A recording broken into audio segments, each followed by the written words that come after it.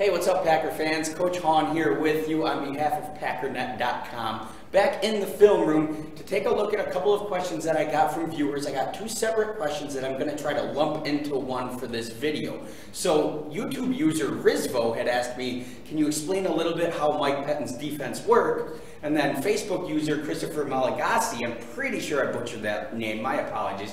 He asked me specifically, how does that inside linebacker play within Mike Pettine's defense? A couple of excellent questions, and I could go on and on for like hours about this defense. I certainly don't understand all of it, don't get me wrong, but what I'm going to try to do in this video is give you just a very broad overview of what this defense looks like, and then we'll look at it in the run game first to show you kind of some of the things that Pettine likes to do, specifically for teams like Minnesota coming up this week. So Pettine at his core runs a base 3-4, but a couple of things about Pettine. First and foremost, he is so very multiple. He can run all sorts of different schemes. He's got a 3-4, a 4-2, a 4-3, a 5-2, a 5-1, a 5-4. I mean, the guy is just crazy multiple, and he's really, really good at putting people in positions where they don't get blocked, and I'll show you a little bit of that on the whiteboard coming up. But another thing to make note of, Mike Pettine is way smarter than I am. And he's way smarter than you are, whether you like to admit it or not. Dude's a pro football coach and a high level pro football defensive coordinator. So understand that there's a lot of this stuff that I don't really truly understand yet. So just kind of take what I'm saying with a grain of salt, okay? But at his base, which is what I'll show you here first, he's a 3-4 guy. He's going to have a couple of 4 technique defensive ends. He likes to have a true nose, and he'll play with these techniques, which I'll show you in a bit. Then the Mike and the Sam backer are the two inside backers that he uses, the Will and the Buck, when they're against a balanced formation like this, will apex or split the difference between the slot receiver and the tackle here and here, okay? They'll just split the difference as well. He likes to try to stay in a 2-high shell in base with a couple of corners up. There's a lot of different coverages and run fits that he can play against this. This is base.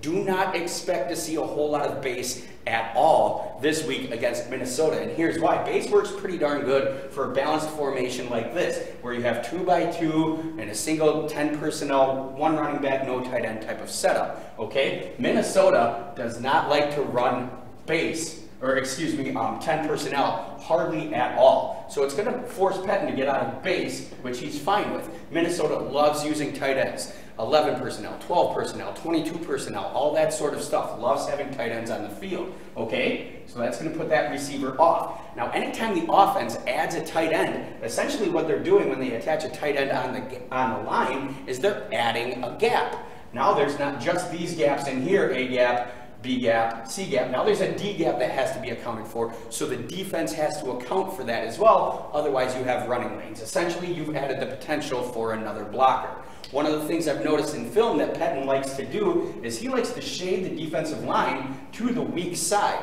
So you'll get a defensive end here in a 5, you'll get a shaded nose, and sometimes you'll get a 3 technique out of that tackle. And then what he'll do is he'll walk that outside backer up on the line, and then he'll shift to what we call backer over strong, or a boss technique, okay? So you'll have your Sam backer here and your Mike backer here, okay? And there's a lot of different variations of the way that he plays it, but this is one of the ones that he likes to do. Sometimes he shifts that D-line over strong and puts the backers over weak in what we call a bow technique. But there's all sorts of different things he does, just depending on how he wants to account for that tight end in the throw game. But again, we're talking about run game. So let's see how this whole defense works, okay? With the defense in red, and now the offense set up in 11 personnel, kind of a double look out of 11 personnel. We'll start to talk about the jobs of the defensive linemen and how they correlate to the inside backers. One of the things Pettine is so good at, and I envy him for it, is he does everything he can to ensure that one of his inside linebackers has a free run, okay? Has nobody really blocking him at all on the play. And the way that he does that is by asking these guys up on the line, some of them at certain times, to 2-gap technique. And what that means is, on a run your way, he's going to ask you to eat up 2 different blockers. But that only works if we have this set really well. This is called the edge, or some coaches call it the force. In this scenario, if the offense were to run to the defensive's right, this backer right here, this outside backer or this edge rusher, he must maintain force. And what force is if the ball gets out here, he's got to be out here and force that back to the inside, back to where Pettin's going to have an unblocked defender, hopefully.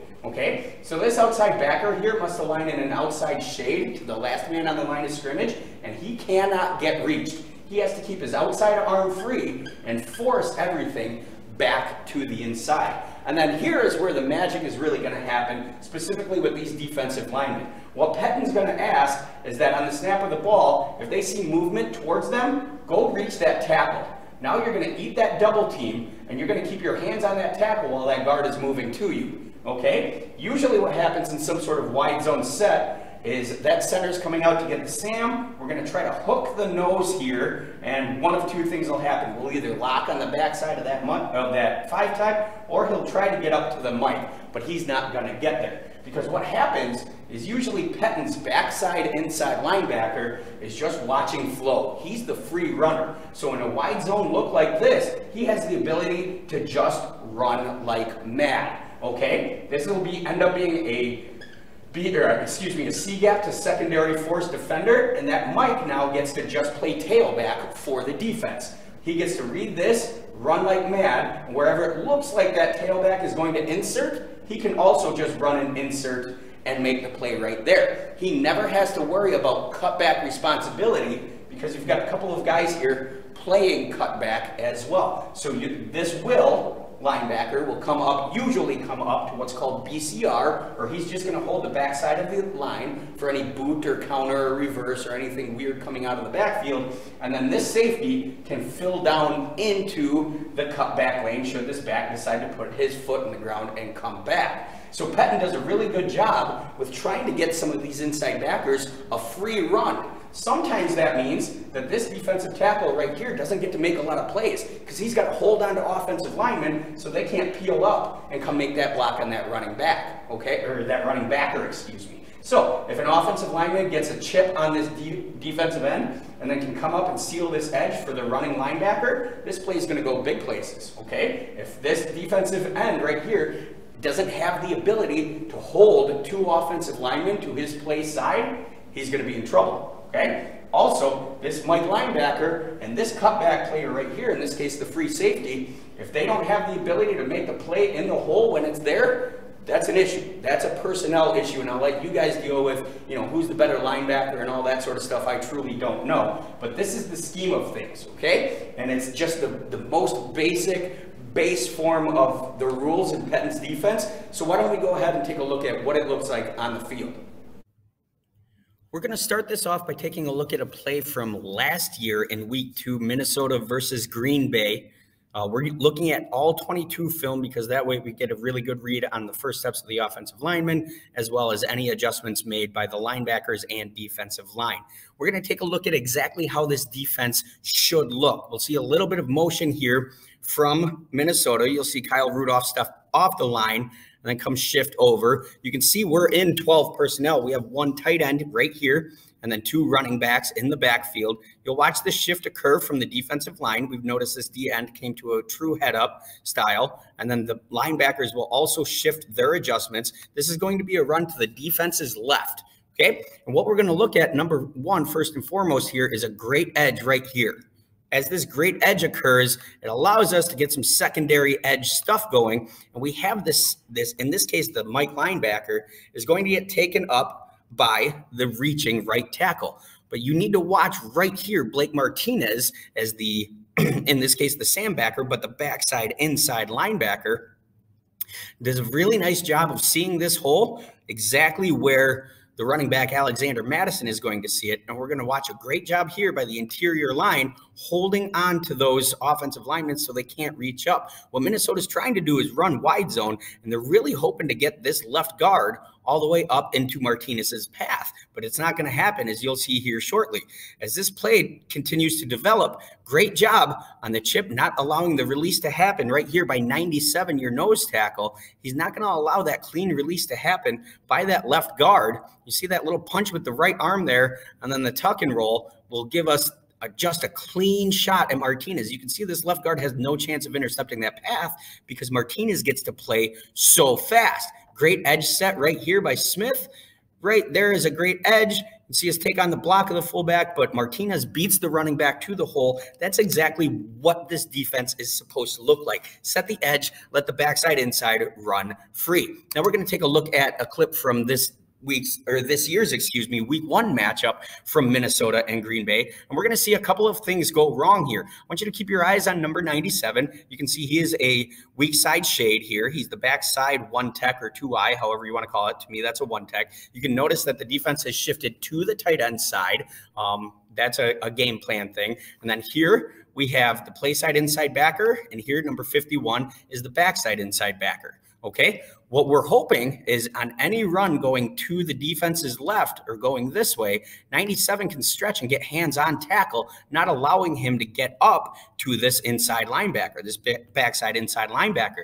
But you're going to see number 97 try to knife the gap and cut through it. See, he initially gets hands on that tackle. Right here, if I'm understanding this defense correctly, he should be driving through the chest plate of that tackle and not allowing him to reach up to the backside inside backer. You'll see that not occur. Now, all of a sudden, we can get a tackle onto that backside inside backer, and it's a great running lane for the Vikings running back. Now, 51 still makes the play. He's a good hustle player, still comes down with the play, but it's 8 yards down the line of scrimmage. Obviously not what we want to see. Thought they did a nice job of setting the edge or setting the force, but unfortunately had a lineman up the field. We'll see another one where it doesn't exactly work out well for the Green Bay Packers defense. Right here, we have a very similar look. We have a 5 tech. Even though he's in a stand-up, he's in a nose position playing a 0 technique and then a backside 5 tech. And you can see the strong inside backer, the Mike inside backer, the backside inside backer right here. He should be the free runner. Then we have a forced player here, a force to boot counter reverse. And then this player right here, this is a nickel back in this situation. This should be the cutback player, okay? So he should be slow filling into here. Should the running back, in this case, Dalvin Cook, take it this way, decide that gap is closed, and try to put his foot in the ground to cut it back. That's what makes wide zone so deadly, or in this case, lock wide zone.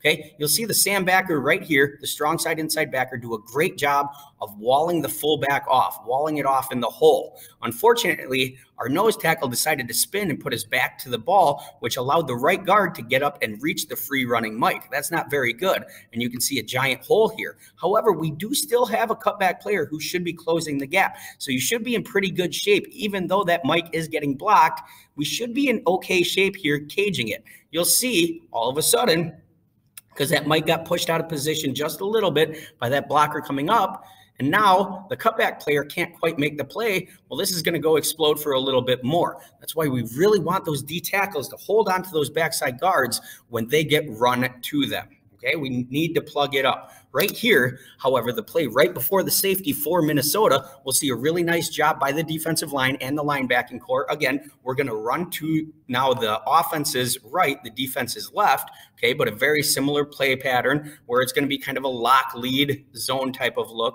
We're going to watch the defensive line do a great job of holding things up. We'll get a really nice force here and another great collision on the fullback, some good scrape over the top with some good hustle by the backside D end, and we're going to watch this play develop into nearly nothing. Okay, so right here, the snap of the football, we're going to be in a 3 tech, a nose technique, and a 5 tech on the backside. Right here, this is an unbelievable job starting to set that block up for the fullback. We're going to do a great job of taking that on. We've got a good force here, not allowing this thing to come outside. And as you can see, if everything stayed right now, we'd have a free runner backside to come get Dalvin Cook while we do have somebody playing for cutback as well. Now you'll watch this collision happen right at the goal line, which is exactly where it needs to happen. Great job by that inside backer. You'll see the right guard right here come off just a touch late, okay? And because he comes off a touch late, he can't really get a solid block on this backside inside backer. So that's a pretty darn good job by this guy eating a double team. Not perfect, but you'll see what happens if you still can't get a solid block and you get a couple of inside backers and defensive linemen that want to hustle to the ball. It's going to set you up in really good positions to stop this Minnesota Viking running attack. And as you remember, the next play resulted in a Jaire Alexander safety, and Green Bay was off and running. So these are just a few things that I've seen. Again, my name is Coach Hahn for Packernet.com. If you saw it differently or if you have any other questions, please let me know, and then stay tuned because next week we'll try to look at some of the base coverages that Mike Pettine likes to run.